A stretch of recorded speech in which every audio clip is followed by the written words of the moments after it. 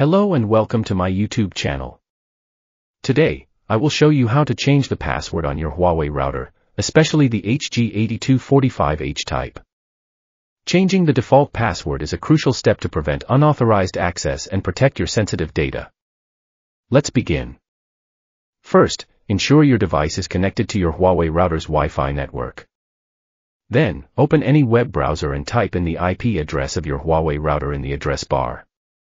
Typically, the address is 192.168.100.1, but check the router's label or manual to confirm.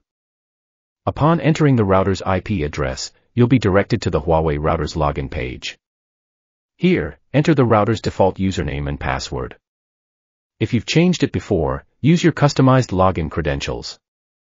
After logging into the admin panel, locate and click the System Tools menu, then click Modify Login Password. Enter the old password, then create new password and confirm the new password. Make sure your password includes a mix of upper and lowercase letters, numbers, and special characters. Avoid using easily guessable information. After changing the router password, click the Apply button to save the changes you made. Your Huawei router will now use the new password for login and configuration access. Congratulations! You have successfully changed the password on your Huawei router. Remember to store the new password in a safe place.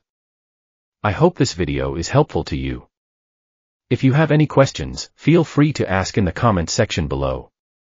Please remember to subscribe to my channel, give it a thumbs up, and share it with your friends on social media. Thank you for watching, and see you in the next video.